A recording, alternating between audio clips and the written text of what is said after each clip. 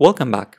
In order to avoid this error that we will get, we need to only access the questions to ask array, access its elements only if there is elements. So here we can just simply say if questions to ask length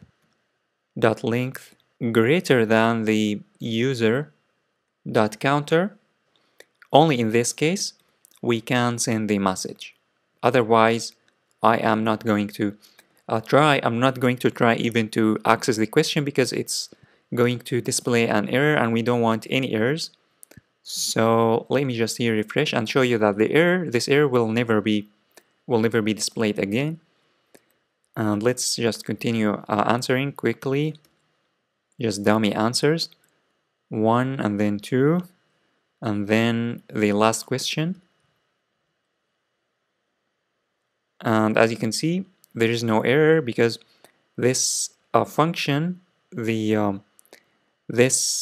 block of code will not be executed if the user counter equals or greater than the questions to ask length.